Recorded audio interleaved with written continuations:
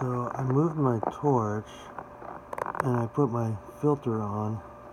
Man, I'm gonna have to move them more. I wonder how long those actually get.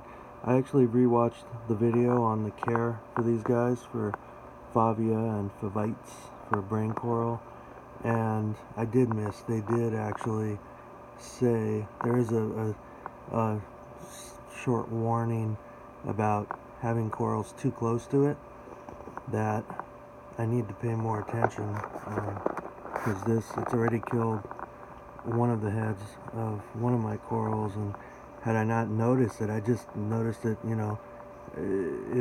out of the side of my eye. I saw something and I caught it, but had I not noticed it in time, it would have probably stung this torch too.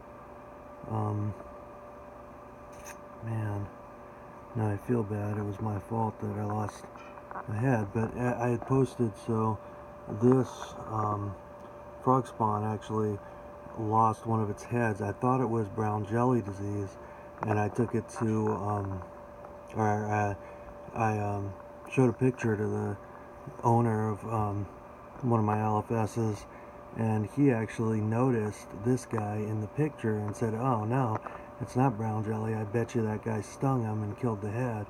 And sure enough, he was right. That's just crazy. Man.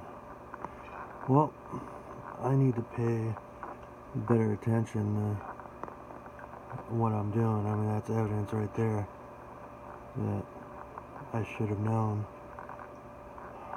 But now I do. And I wonder why he's only going after the torches, though, because this guy is really close to him and he's not even, doesn't seem to care.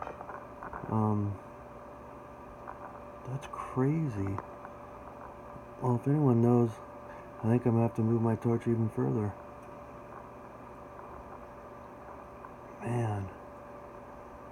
If anyone knows or has any idea why he's specifically going after the torches and not the other coral, please let me know. But I'm going to stop this video because I'm going to move my torch further now because he's almost there. Alright, that's it for now.